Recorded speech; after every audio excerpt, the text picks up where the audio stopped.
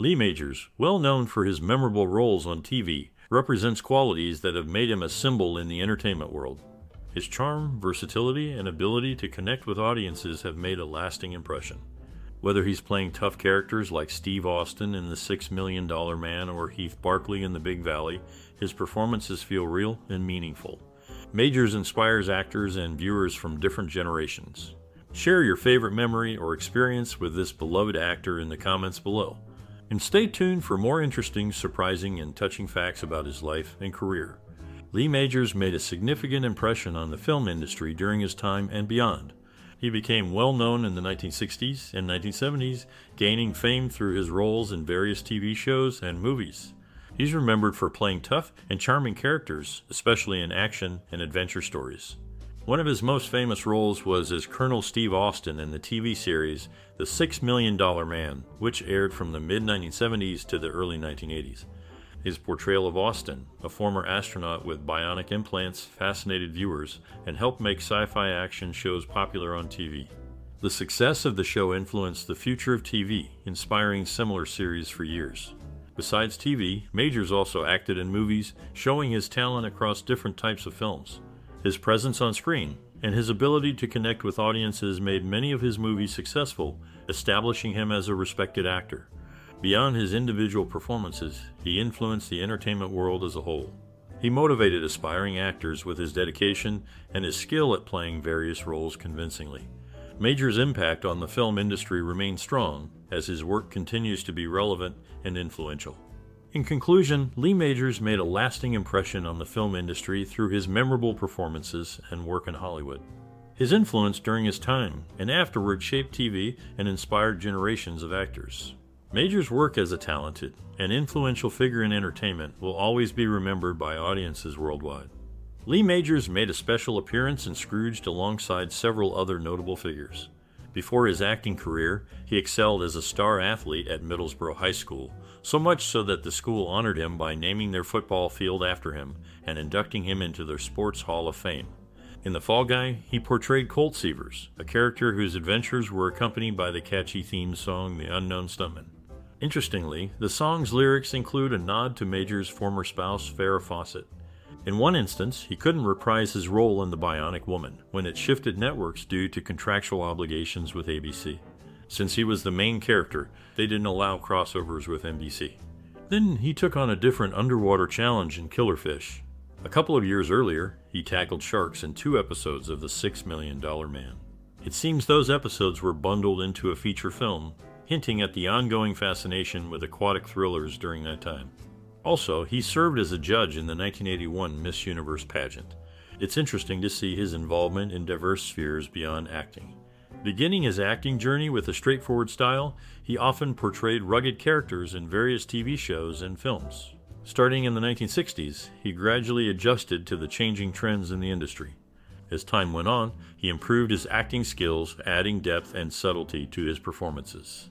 In the 1970s, he became well known for roles that required a mix of action and emotion. He skillfully handled the shift towards more nuanced characters, bringing authenticity to his portrayals.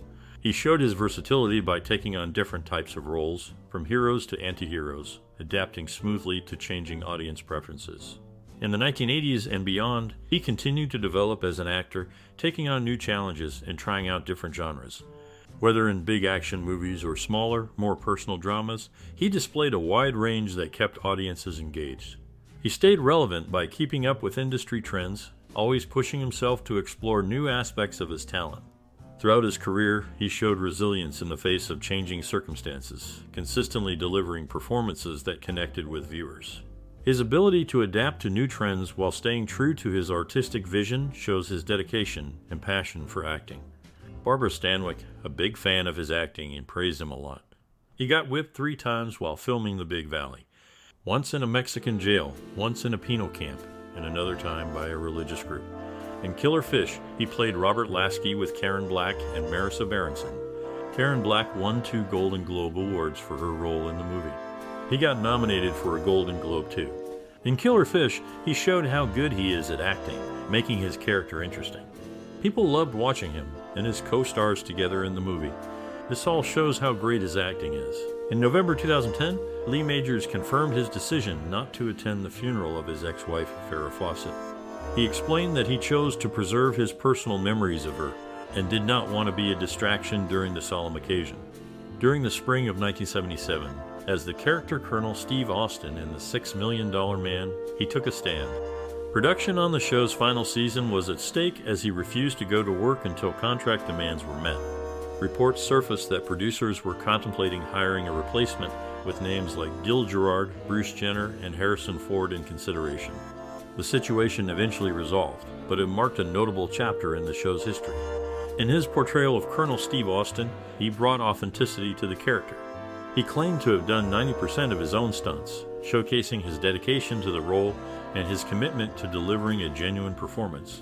His career is peppered with instances that shed light on his professional decisions and contributions, making him a figure whose actions speak louder than words. In the movie Killer Fish, he played Robert Lasky with Karen Black, who he had worked with before in the Big Valley. His first credited role in a film was as Blue and Wilpenny, though he also appeared without credit in Straight Jacket. Rock Hudson played a big part in helping him connect with Hollywood producers, which got him started in the movie business. He and Hudson got along well, and Hudson saw his talent and supported his career. With Hudson's help, he learned a lot about how Hollywood works. He went from growing up in a small town to becoming known in the entertainment world, showing how dedicated and strong-willed he was. Even though he faced challenges at first, he kept going and made a name for himself in the competitive entertainment industry. The partnerships he formed and the friendships he built were a big part of his success. In the end, what he achieved went beyond just what he did on screen, leaving a lasting impression on audiences worldwide. In June 1979, Lee Majors, Yvette Mimian, and Paul Williams embarked on filming Ladyfingers in the Philippines under the direction of Robert Vincent O'Neill. Mimio portrayed a brothel owner entangled with Majors, a treasure hunter. Despite efforts, the film's completion and release remain uncertain. Middlesboro, Kentucky serves as Lee Majors' hometown. In his portrayal of Colonel Steve Austin in The $6 Million Man, he engaged in an epic fight climax with Monty Markham, who portrayed the $7 Million Man. Markham's character, originally named Barney Miller, was altered to Barney Hiller due to the popularity of a television police comedy. In his iconic role as Colonel Steve Austin in The $6 Million Man, he once experimented with a mustache near the series finale. However, the change didn't sit well with fans, leading to its quick abandonment. Interestingly, during this time, he subtly altered his appearance with a rhinoplasty and a new hairstyle concealing the procedure.